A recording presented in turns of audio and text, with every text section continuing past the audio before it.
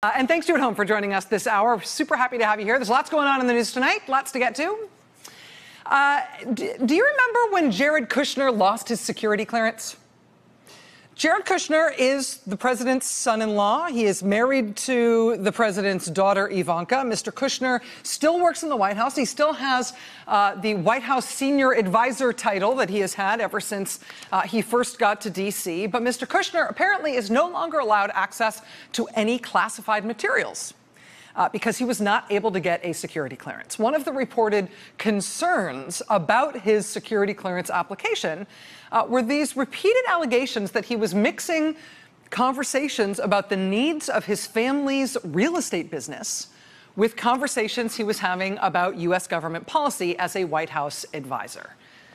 I mean, that's the kind of thing that can keep you from getting a security clearance, right? If you are giving business owners or donors or foreign governments the impression that if they financially help out your family business, that might give them an edge when it comes to getting what they want from the U.S. government, like, that's not okay. You can't get a clearance if that's the impression that you're giving people. I mean, and then there's the darker version of that possibility, right? Not only could you be offering people sort of inducements, right? I can hook you up with some U.S. government policy that you might like if you pay me.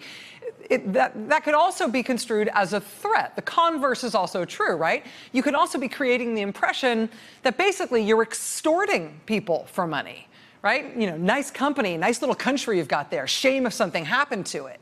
Did I mention that my family real estate business needs some new investors? Right? If you are mixing your personal business needs with discussions about U.S. government policy, you can either be offering something good or you can be threatening something bad unless somebody pays up and pays your family. That, soliciting of a bribe, that extortion, is basically what was alleged by the government of Qatar about Jared Kushner. Last year, the Trump administration surprised everyone when President Trump, with no warning, came out very strongly against the nation of Qatar. He called Qatar supporters of terrorism.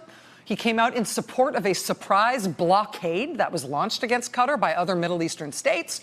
Everybody was like, hey, what now? What just happened? We've got thousands of U.S. military personnel based in Qatar.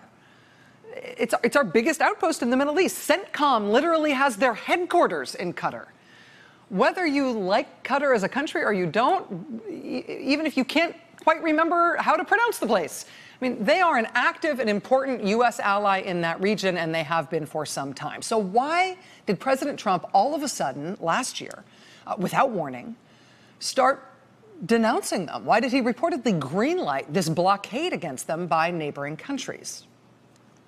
That radical turn in U.S. policy toward Qatar was so fast and so drastic that the rest of the U.S. government apparently didn't even know it was happening while it was happening. Last June, Secretary of State Rex Tillerson actually made a formal statement denouncing that blockade against our ally, Qatar. But then the president, that same day, came right out and contradicted Rex Tillerson and said, no, actually, it's U.S. policy that we are in favor of that blockade. It was just really strange. Where did that come from? What was the urgency there? Why that 180-degree turn against Qatar? Well, Qatar said at the time that they thought they knew why that was happening. Qatari officials told reporters at the time that they suspected it might have had something to do with the fact that they had just turned down Jared Kushner's dad when Jared Kushner's dad came to the Qataris and asked them for a big investment in the Kushner family real estate business to the tune of hundreds of millions of dollars. Now, Kushner companies initially denied that Jared's dad had even taken a meeting with the Qataris, but then they later admitted actually he had. Qatar says that Charles Kushner made the ask. He asked that Qatar's sovereign wealth fund put money into the Kushner family's biggest real estate screw-up, a big Manhattan office tower that the Kushner family bought, but they couldn't afford. It has since turned into a giant money pit for the family and their company. Jared Kushner's dad reportedly went to the Qataris and asked them for a big investment, basically to bail the Kushner family out. When it comes to that skyscraper, the Qataris said they turned Jared Kushner's dad down. They said no, and then boom, just a few weeks later, Jared Kushner, then the White House point man on the Middle East, presided over this radical change in U.S. policy against Qatar. Now, We don't know if those two things are linked. We don't know if the White House's radical policy shift against Qatar was revenge by Jared Kushner for Qatar refusing to pay up to his dad. But that's where things stood before today. Now, the whole deal has swung back the other way. So now you can see this dynamic at work from a whole different angle and draw your own conclusions. For whatever reason, President Trump and the White House more broadly, they softened their stance on Qatar within the last few weeks. After, surprise, denouncing Qatar last year as a funder of terrorism at a very high level, after announcing that the U.S. would support this shock blockade of that country by its neighbors. A few weeks ago, Trump started talking about Qatar as an ally again.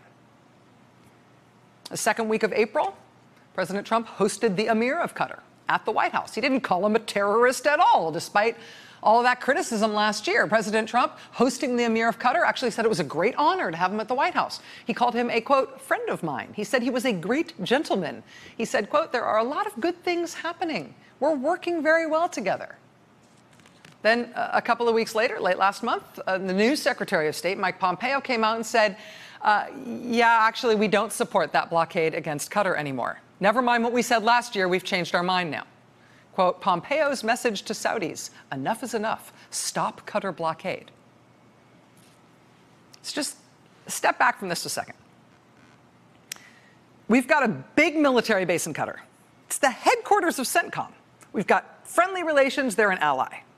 We don't know what caused this White House and this president to turn suddenly hostile against Qatar last year. But we know that sudden turn toward hostility followed almost immediately that country turning down an investment request from Jared's family. And we know that, rightly or wrongly, what the Qataris think happened there is that Jared changed White House policy against them to punish them for not paying off his family. So Qatari officials have explained to U.S. reporters. Well, now we've had sort of just as sudden a switch back to Qatar once again being treated back in an ally. Treated as an ally. They're back in America's good graces. The president is hosting the Emir of Qatar at the White House, calling him a friend, dropping all the terrorism complaints, and directing Qatar's neighbors to stop with that blockade after all. Why the switch back? Here's the headline. Kushner's near deal with Qatar-linked company for troubled tower. This is today. The New York Times first to report today that Jared's dad, Charles Kushner, has convinced Qatar to come through after all with a big investment, basically a bailout for the Kushner family real estate company and that skyscraper they bought that they really can't afford. This deal they have reportedly all but sealed is with Brookfield Properties. As the Times puts it today, quote, Brookfield has financial ties to the government of Qatar. The Qatar Investment Authority is the second largest shareholder in Brookfield Properties, ranking only behind Brookfield's parent company. Bloomberg News puts an even finer point on it, noting that the Kushner family is actually doing this deal with a specific unit of Brookfield. And the single largest owner of that unit is Qatar, the Qatar Investment Authority, which invests on behalf of Qatar's government. So who says big city real estate has to be complicated? Or foreign policy, for that matter? Qatar tells the Kushner family real estate company, no, we're not going to give you hundreds of millions of dollars to bail you out of your failing skyscraper in Midtown. U.S. policy towards Qatar almost immediately turns suddenly and radically hostile against Qatar. Qatar freaks out a little bit, scrambles a little bit. Qatar decides, okay, we'll take another look at the Kushner family real estate company's failing skyscraper. And they decide, actually, on second thought, maybe we really do want to invest. Open checkbook, swivel wrist, here's your money. And everybody looking for an explanation for why U.S. policy toward Qatar just got real friendly again, without explanation. Everybody looking at that suddenly remembers, oh yeah, that's why Jared lost his security clearance. Even if this isn't the selling of U.S. foreign policy, even if this isn't the blatant shakedown and extortion of a U.S. ally, shaking down a country for payments to the family of a government official under the threat of that country losing its favored status with the U.S. government, even if, as all parties involved insist today, even if this duet of private money and public policy is just a coincidence, and this definitely isn't bribery and quid pro quo, well, the problem is that it certainly looks like it is. And for the nation of Qatar, their dealings with the U.S. government and with the Kushner real estate company have certainly made them think that it is. That the only way their country can regain favored status is to submit to extortion, to pay the bribe. And so, no, you can't get a security clearance, right? Not if you've created the perception that that is how this White House does business now. You can't have a security clearance then. But you can apparently keep your White House job. And your family can definitely get paid. Big time. Today. So you would think that would be the all-encompassing big news of the day today, right? Honestly, in any other 10-year period of American politics, that could conceivably be a contender for the biggest White House scandal in the decade. But here in this new life we're all living now, the possible raffling off of U.S. foreign policy for the price of the president's family's skyscraper mortgage payment. I mean, in this life we're in now, that's a story we've got to get to and make sure we understand, but then we've got to keep going, move on, sister, because there's more coming down the pike. BuzzFeed, for example, broke significant new news today on a financial tie between the president and Russia.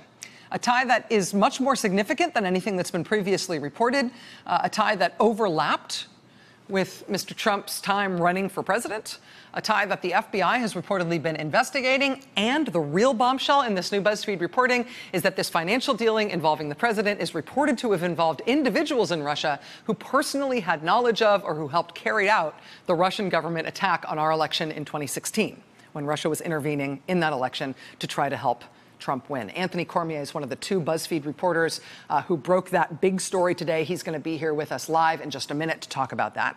Hey there, I'm Chris Hayes from MSNBC. Thanks for watching MSNBC on YouTube. If you want to keep up to date with the videos we're putting out, you can click subscribe just below me or click over on this list to see lots of other great videos.